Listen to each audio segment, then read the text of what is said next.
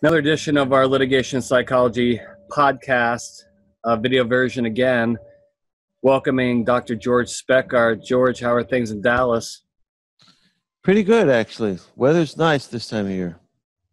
Excellent. You can see the Orlando, Florida backdrop. I actually had to put on a little sweater today. Got a little chilly, but I'm totally okay with that. I think the East Coast is going to get colder the next couple of days. Yeah, and I know what's coming this summer. And then the hurricane, between COVID, hurricanes, that's welcome to Florida.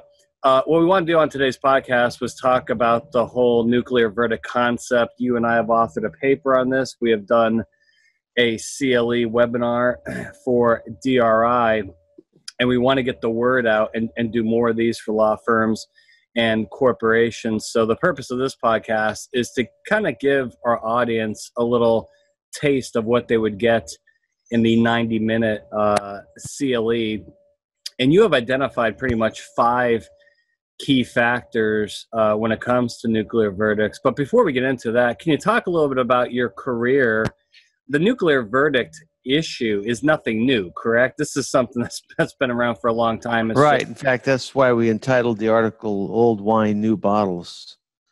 It's an obstacle or a challenge that's been around for quite a while, maybe even going back to the 1984 Pennzoil Texaco $10 billion verdict. There are a number of huge verdicts in the late 90s, hundreds of millions of dollars for just business disputes or just a single death. Those things have been around for a while, but the nuclear verdict is just a new term. They used to call it runaway jury. Yeah. Right? They made a movie about it, for crying out loud. Right. So let's kind of talk about these factors that you have studied for 30-something years now as really reliable predictors of nuclear verdicts. And the first one, which to me is dear to my heart, problematic witnesses. Take a minute to talk about how witness testimony can really lead to big problems in the deliberation room if it does not come across as credible and effective. And, because both of us work in the same industry and are confronted with the same challenges when we work with clients, I think the witness problem is something that's near and dear to both of our hearts because I keep running into the same issues that you do. Yeah. And the thing that comes to mind most readily is problematic depositions. On videotape. On videotape, or maybe even not. But yeah, videotape, you get all the problems with nonverbal behavior, which is a whole nother can of worms. Yeah. But even without the videotape, I had a class action race discrimination case once where a high-ranking executive of the company said that the N-word could be a term of endearment. And that was in his deposition. And what happens when you do stupid things like that is you're handcuffed on a freight train to hell and you can't get off. Because you're married to those statements forever. That they're in the record and you can't get rid of them. Tell the audience about how when you were a younger consultant at your first company and your marketing pitch was that, hey, jurors are making decisions after opening statements, and some of the research you did to find out, well, maybe that's not so true. When are these jurors really making their decisions, George? Yeah, that's one of my favorite war stories. But I was young in my career. It was 1983, working for Litigation Sciences, which is no longer around. But the CEO, the 2 CEOs there were from marketing division of USC. And so they were very clever at marketing. And they came up with the adage that jurors make up their minds after opening statements, which went through the litigation community like a tsunami. Everybody started talking about that. Wow, jurors make up their minds after opening statements? Oh my God, Of course, I think the reason that adage was created was so that, they could sell research just based on showing opening statements and say that what will give you the results that a real trial would give you. Yeah. That another problem that we can talk about there in research design. Anyway, so I started interviewing jurors and conducting post-trial juror interviews. Now, those are the gold standard of validity. That's how you know what jurors are really doing. You talk to them and ask them, what happened? How did it go? The jurors started telling me, in response to the question, when did you make up your mind? They started telling me we made up our minds while watching the witnesses, and had to go back to my boss and say, hey, what are we going to do? Because we're telling clients, jurors make up their minds after opening statements, but the jurors are telling me that they made up their minds while watching the witnesses. And he said, well, just take that out of the report. Oops. Yeah, but that's when we really started thinking seriously about where is the nexus here between personal characteristics of jurors and verdict and damages dispositions. And at Courtroom Sciences, where we are now, we created what we call a cognitive map, which is how jurors actually decide cases irrespective of the type of case. And the first thing they do is they look at the litigants, not the lawyers, but the litigants, and they say, who are these guys?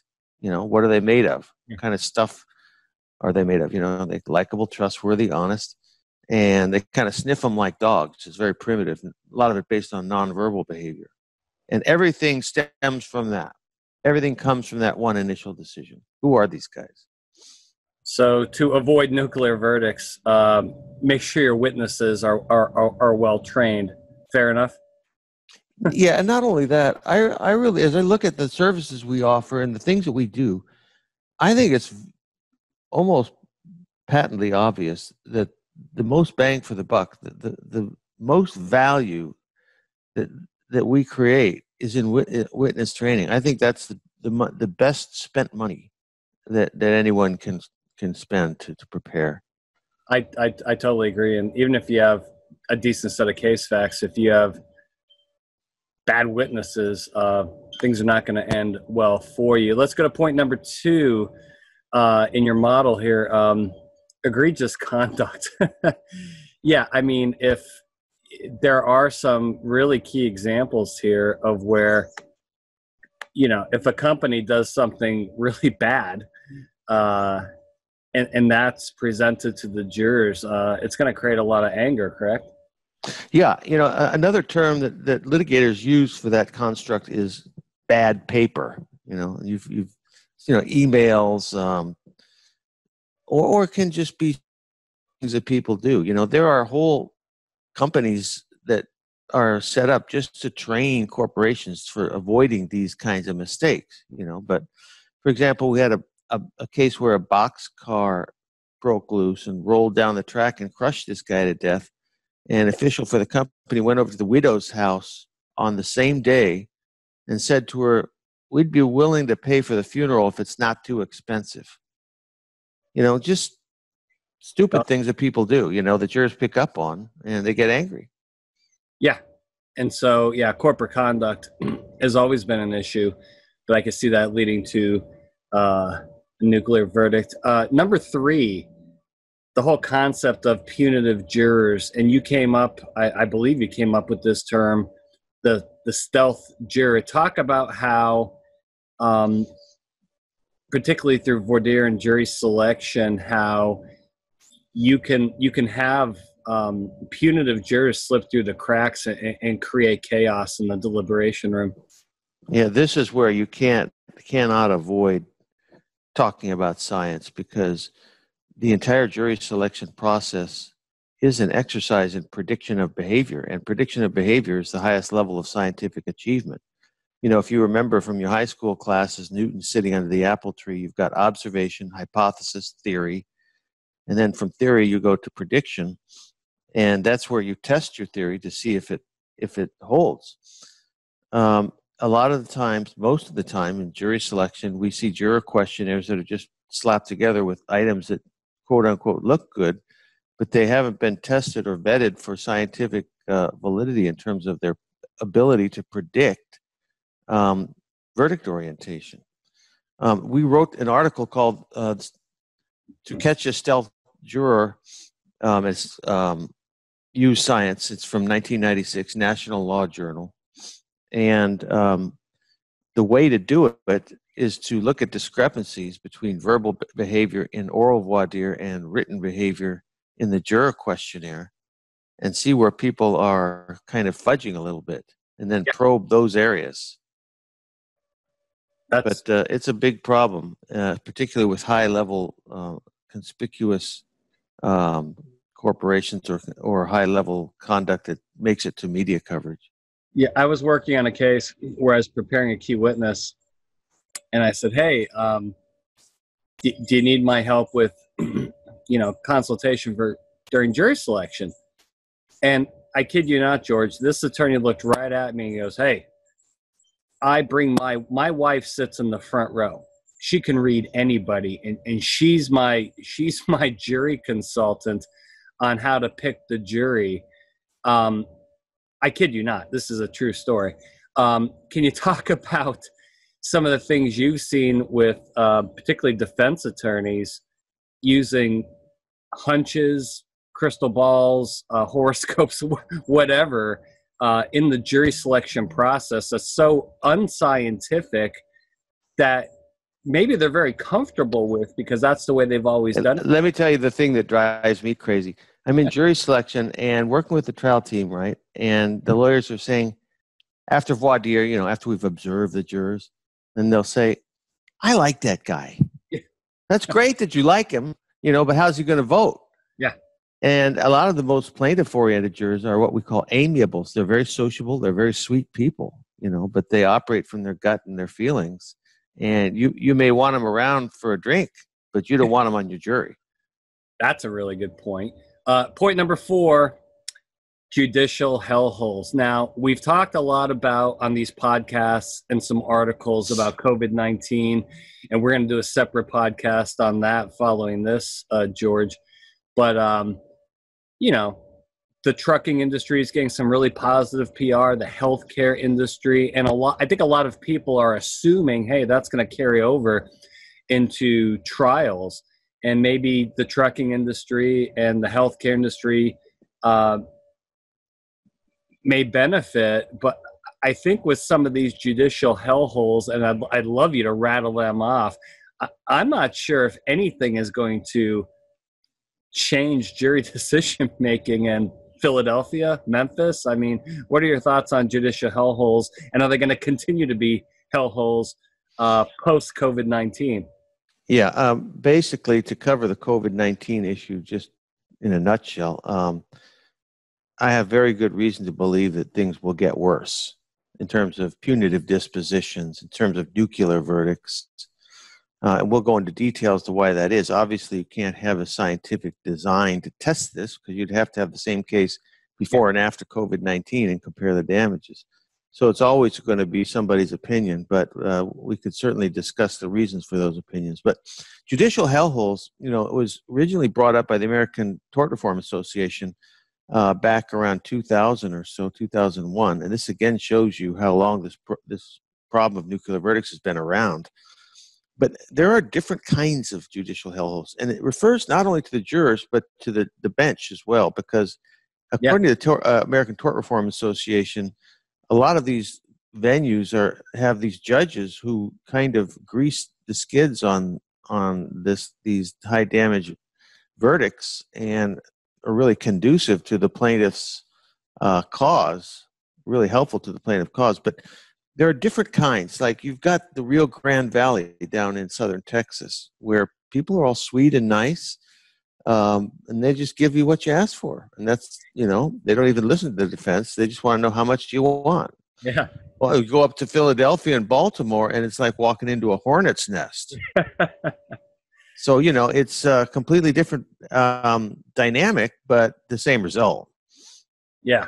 Crazy, crazy stuff. So you got to watch out where your venue is. And finally, point number 5, which this is the controversial one. And I tend to think we get in trouble when we bring this up.